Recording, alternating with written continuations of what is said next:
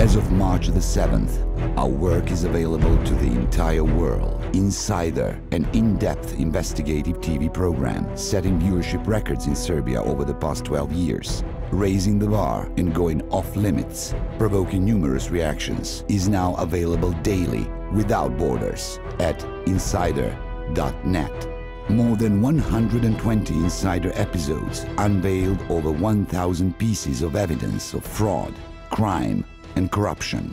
The evidence disclosed led to arrests of those responsible, court proceedings, and even changes to certain laws.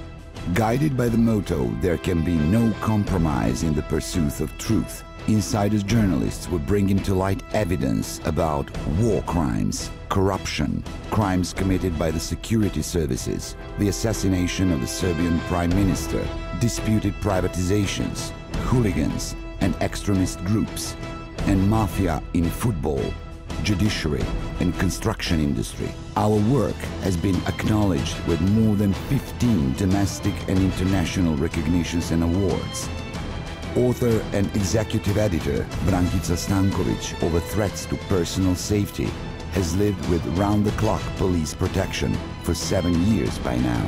Organization Reporters Without Borders has included Brankica Stankovic among 100 information heroes and 10 most inspirational women journalists in the world. She is also the laureate of the 2014 Courage in Journalism Award, handed out by the International Women's Media Foundation, honoring women journalists distinguished by their extraordinary bravery. Stankovic was presented the award at events in New York and Los Angeles.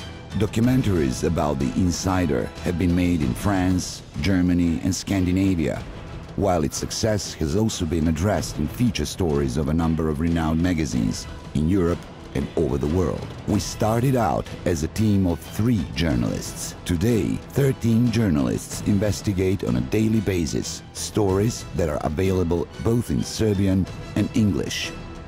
As of now, our investigative reporting is accessible from all over the world. Insajder.net.